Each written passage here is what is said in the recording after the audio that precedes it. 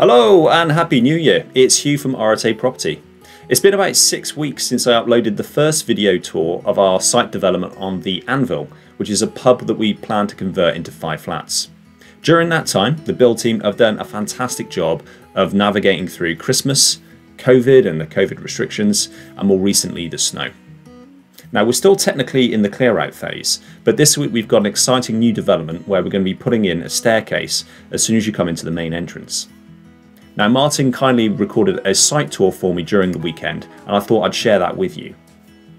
What I'll do, I'll run you through on the screen and do a split screen where we can show you some before and after stills, and I'll also share with you some of the creative decisions that we're going to have to make very shortly, which would welcome your feedback on. So without further ado, let's take a closer look at our progress. So before I hand over the reins to Martyn, who can show you what it looks like downstairs, I thought I'd just quickly remind you of what the Anvil looked like prior to any development works taking place. So I'm using the Matterport once again to show you. So if we go through the main entrance, you see the Anvil right there. This is where the staircase is going to be, with an entrance to the flat to the left and to the right.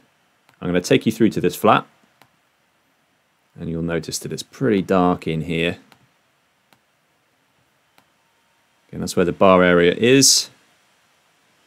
We've got the men's toilet straight ahead there, ladies' toilets to the left, and the bar area.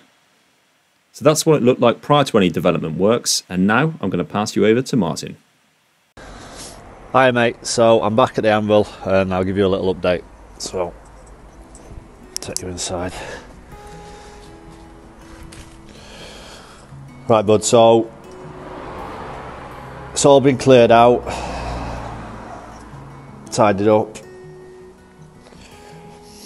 all the bars gone, bar area were here, all that's gone, all that's been ripped out. As you can see, quite a lot of rubbish, there's been loads and loads of skips gone, so it's just constant at the minute with the rubbish, as you can imagine. Wall removed out of there, which is going to open that up. That steel, those 3 steels that go across there, they're the ones that need reinforcing, and then we'll need one going across as well. So I hope that's clear. So just here where the staircase is gonna go, I'll do it from this side. So staircase, obviously as you come in, staircase and stairs are gonna go straight up there. They've already cut out the floorboards above and just boarded back over that so no one falls down it, but that's set to go. The staircase is due in on Tuesday, just because this staircase here is quite hard to get the materials up and stuff like that, so putting the main one in will make it easier for them.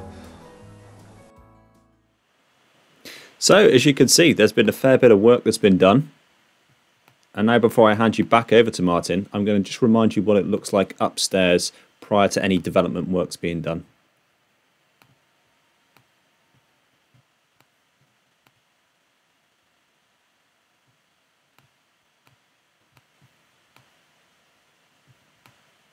Here we are at the top of the stairs. We have the bathroom on the right hand side and the bedroom on the left. And it will end just at this point here with this current vacant room. Okay, I'm going to hand you back over to Martyn now and you can see what it looks like right now. So all this is opened up, all these walls have been removed.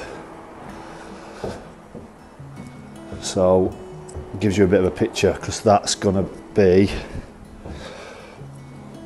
bedroom and bathroom there. So bedroom's there, that's going to be boarded back over. That is where the staircase is going to come up. Now we've got a decision to make, because the staircase is probably going to come about there. That's going to be the opening there. So we've got quite a decent space. I feel that's kind of about the floor area that's going to be available, along with this bit here. So what to do with that is the question. There's a few options. So Martyn's right, we've got a few options here, and as far as we see it, there are 3 main ones. So we could leave this landing space as it is right here, as a neutral space for flat 4 and flat 5 upstairs. Our concern with that is that when they come up the stairs here, they're either going to go into their flat either side and probably aren't going to want to turn back on themselves and use this neutral space. We also fall into the possibility that it's neutral territory, so no one will really take responsibility for it, and it might be left untidy or be littered and that type of thing. The other two options are that we utilise that space into either flat number 4 to the left or flat number 5. The first option, knocking into flat number 5 here, would mean that we could potentially create an ensuite in this space and eradicate the space that we have for the bathroom just here.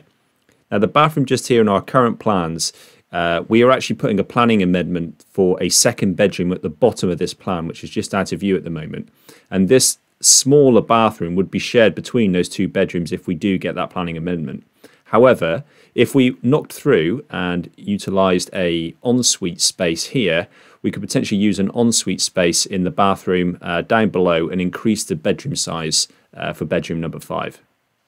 Okay, the third and final option as we see it is that we knock through this wall and we create a kitchen in this space here. We could have a kitchen around this area because this will bring in some nice natural light. We could even cut that off there and use this as a cupboard space and use the other half either utilities or for some storage. That way we're going to maximise the flat number 4 and we're going to give some extra space here for a living area, and we could also put it, make it into a living and dining area, which would be quite nice.